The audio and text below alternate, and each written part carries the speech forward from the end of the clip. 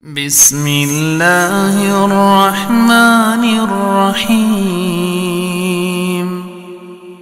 أرأيت الذي يكذب بالدين فذلك الذي يدع اليتيم ولا يحض على طعام المسكين فويل للمصلين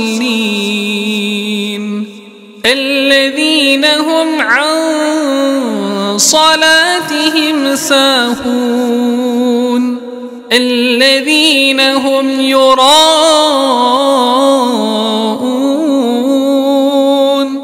ويمنعون الماعون.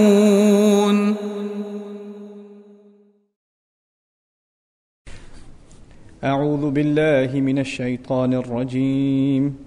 بسم الله الرحمن الرحيم.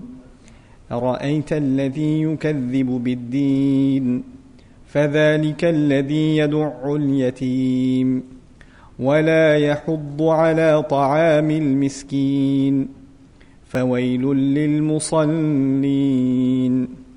الذين هم عن صلاتهم ساهون الذين هم يراءون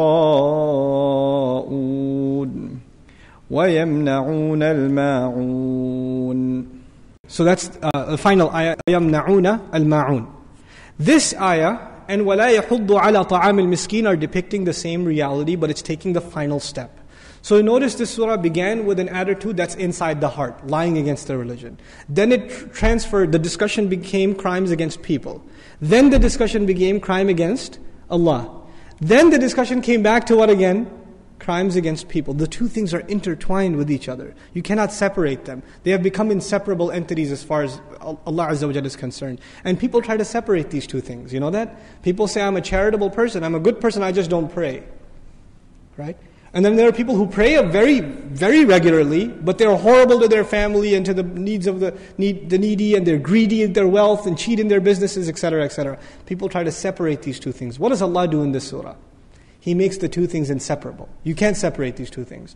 If you're good to people, you have to be good to Allah Azza wa Jal. If you're good to Allah Azza wa Jal, you have to be good to people. He fused the two. And this is the logic of the Qur'an. It doesn't let you fall into these extremes and traps and boxes that you create for yourselves. It keeps you balanced. Every surah produces its own set of balance, that keeps us from falling into these moral dilemmas and these problems that we have. We're almost done, inshallah ta'ala. Bear with me.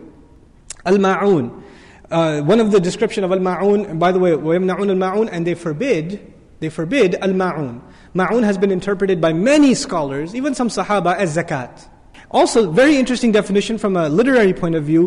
هُوَ مَا لَا يُبْخَلُ بِهِ كَالْمَاءِ وَالْمِلْحِ وَالنَّارِ. It is that which you cannot possibly be cheap in, like water. You can't possibly be cheap in it. But Allah says at the end of this surah, they forbid even ma'un. They are that cheap. They are that, hard of the heart. It's not even bukhl here. There's something more here. They can't see a smile on somebody's face. They can't find themselves doing something good for someone. The first thought that comes in their mind is, why should I help him? Why should I help you? Why should I give you some help? Why should I give you a ride? I don't care. I don't owe you anything. I don't need this. This attitude, not that I can't, not that you need to use it if you don't use it. I just don't want to. I don't like you. I don't want to help you. This is, qaswat al-qalb, the hardness of the heart. Meaning Allah mentions things one after another that make your heart harder.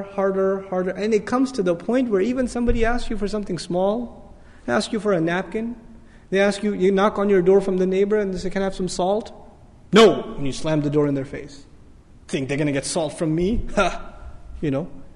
Pathetic. This is a pathetic attitude.